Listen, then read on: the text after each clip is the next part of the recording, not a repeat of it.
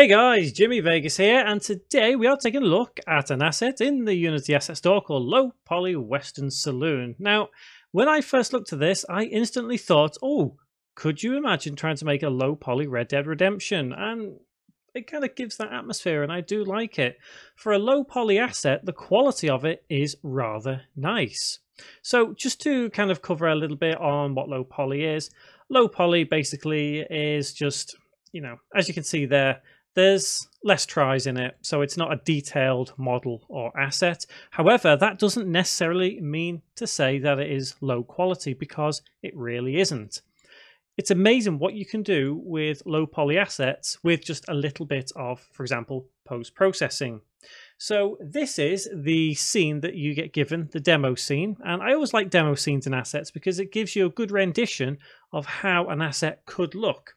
So the best way to actually deal with all the assets here is to take a look in the prefabs, and you can see each individual section. Now, all of these assets can be used in whatever way you want to. There is tons to choose from here and different variations on different models. For example, look at these chairs, different chairs. It's great. You're not just restricted to one type. So the quantity here is great. There's lots to choose from. The versatility, obviously, as always, they're very versatile. You can change things if you need to.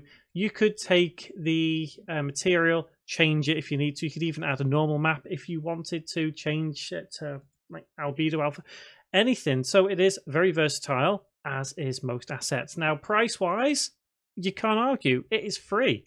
As of recording this, it is free, and it's definitely worth it. So to kind of put things a little bit more into perspective, I'll just attach a post-processing profile to the camera, and we'll be able to see what it would look like with a little bit of post-processing.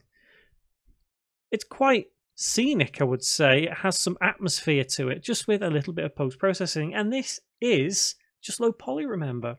So could you imagine using this in your game, in a Western-style game, maybe a kind of Western shooter or anything? So the usefulness of it is endless. Another thing I always like to work with in assets is just because it has one theme, it doesn't necessarily mean to say that you have to use that asset for that theme. I mean, check out the glasses and drinks here. They could be used in any kind of theme, not just within a Western style game. So it's very good in that respect. Very useful for pretty much anything.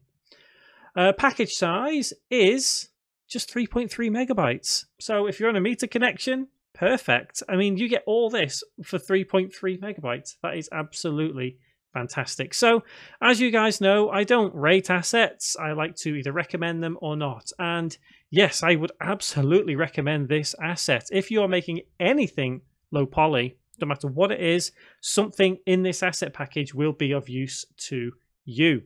If you're making a Western style game, then absolutely, I cannot recommend this enough. It is absolutely fantastic. So guys, don't forget, click subscribe, click the bell icon as well, stay up to date with everything that I have within game development on my channel. Let me know if you've used this asset in any of your projects and what you think of it. And if you've got anything on the asset store, let me know in the comments, because I'd love to take a look and possibly review it. Guys, thank you very much for watching.